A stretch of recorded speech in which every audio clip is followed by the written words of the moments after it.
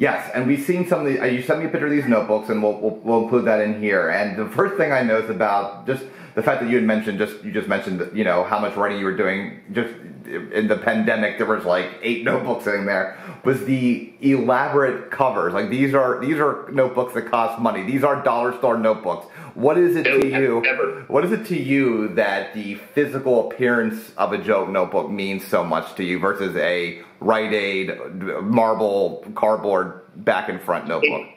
It's not the physical appearance. I only buy notebooks in other cities, and I don't all different sizes, colors. Like this is a bird watcher's journal. Okay. I bought that in Portland, Oregon. This is Guinness. I bought this at Guinness in Dublin. I bought Jameson at Jameson in Ireland. All right. Also in Dublin. This one I bought when I was at Zany's. Oh, no, sorry, wrong notebook. This one I bought at the Space Needle in Seattle. Okay. And some of my favorite stuff, this is very, very much worth pointing out. I have a buddy in North Carolina that makes notebooks out of VHS covers. Okay. So this is the 1997 Sports Illustrated swimsuit issue VHS.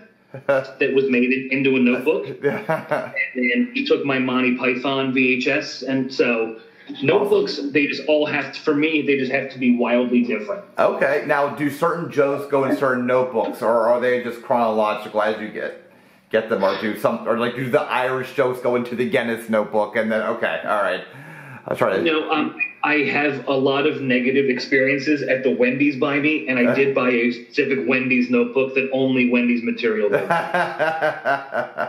Okay, so I like that you have an agenda with your notebooks, and so it's always. So I guess let me ask you this: Do you feel like I don't want to be negative, but like as you get older and maybe the work phases out and you're in less cities, like, is the notebook a reason to keep going and writing? And maybe if you're invited to less cities and your notebooks dry up, is that reason for you to hang up your hat? Is a notebook an incentive or a motivation to write? And if those notebooks aren't around, then you're not going to go out to the local corner store to get a notebook?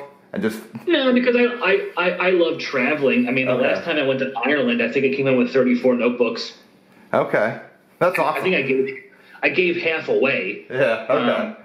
But I mean, I just enjoy buying those. Like, I would never go to a CVS or like Staples and buy a notebook. Okay. Like, I will always buy something on the road. Like, I was in, I just reminded, I'm going to Indianapolis for shows in 2 weeks. Nice. And I was in Indy 2 years ago, and I realized I didn't buy a notebook yet.